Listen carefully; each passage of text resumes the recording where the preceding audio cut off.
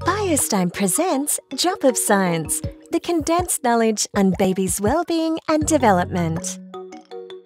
Hello, my name is Sharon Donovan. I'm a professor at the University of Illinois. Hello, I'm Milky, and today we will talk about lactoferrin.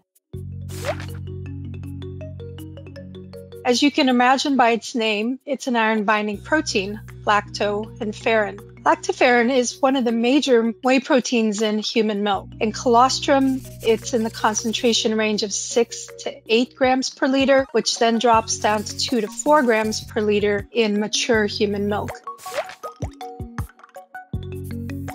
Early interest in lactoferrin came from its iron-binding activity, and it had been proposed to enhance iron absorption in infants. Some recent studies have shown that lactoferrin is very important in reducing infections. When added to infant formulas, or even actually added to oral rehydration solutions, it could reduce the severity and duration of diarrhea.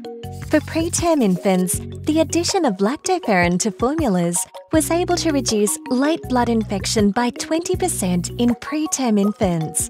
More recent studies have actually shown that it can have effects in the brain as well. So it is something, and also some studies have suggested that it may modulate the gut microbiome. So we're just beginning to learn about all the actions of lactoferrin, but it does seem to be quite multifunctional in its activity.